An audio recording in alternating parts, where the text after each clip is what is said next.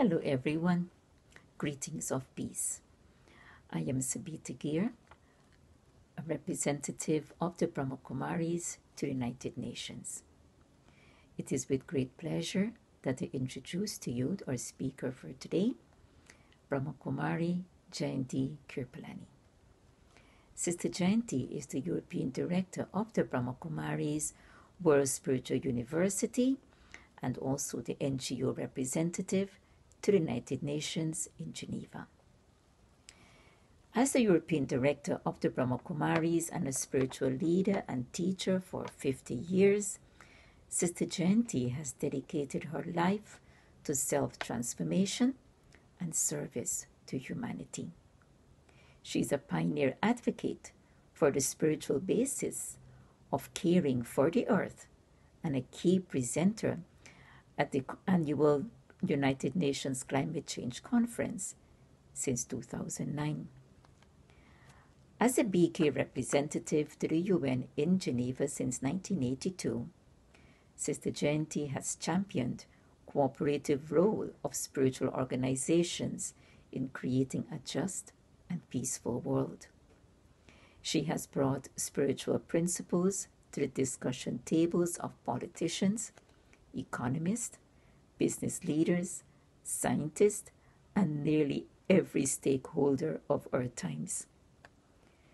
Since 2009, she has headed the BK delegation to United Nations Climate Change Conferences and has spoken internationally on the link between consciousness and climate change. At the onset of the COVID-19 global pandemic, she delivered many lectures, had interviews, and led meditations to help build inner capacity and empowerment to better deal with the challenges the world was encountering and is still facing today. For over 50 years, Sister Jayanti has been an emissary for peace. She has a vision and experience that is truly global and deeply spiritual. So it is with great pleasure that I invite you to listen to her message for United Nations Day. Thank you. Om Shanti, a greeting of peace to my sisters and my brothers. It is now 75 years since the UN was started, and of course its main objective has always been peace in the world. And although we've had hundreds of wars confined to different continents, but definitely in the frame of the overall picture of the world, yes, there has been peace. And the UN has to be congratulated for being able to maintain that state of balance in which everything has worked together to be able to give us a world of peace. What is the future that we want, and what is the UN that we need? Let me take up the subject of the UN first, perhaps. We need the UN. It's the only forum in the world where all countries can come together and share their thoughts and experiences and feelings and intentions and visions. But also, for many years now, civil society has been deeply involved. And since the Charter of the UN states we, the peoples of the world, so definitely the people's voice is being heard.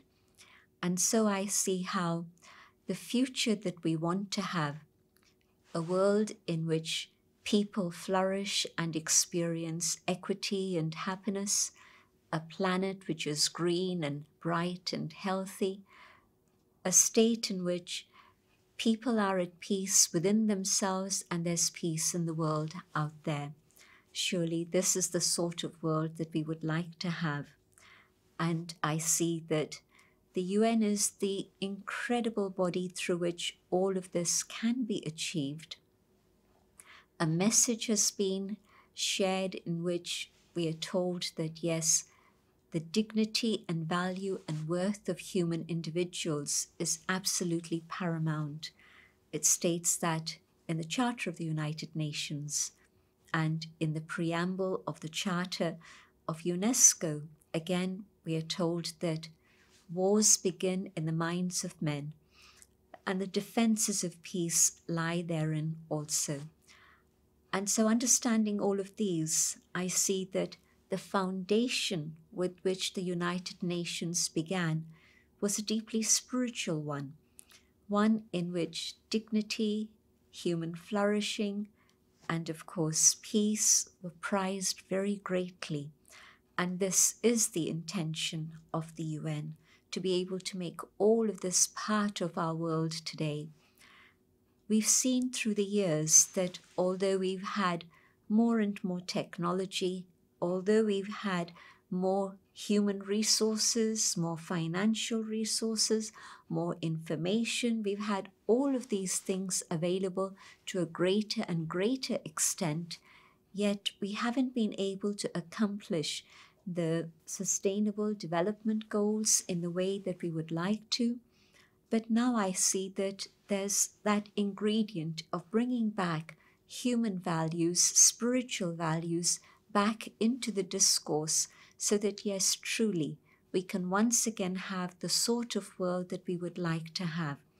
And definitely, my thanks to all the people through the years who have given their tireless effort and amazing enthusiasm and will to support the UN and make the UN function. And I know that together with the governments, as the civil society comes together, surely the UN will be able to share with the world the things that we would like to have. I know that that vision of a better world is possible, and the change that happens within can definitely be realized in the world out there also. I look forward to a world of peace ahead. Thank you. Om Shanti.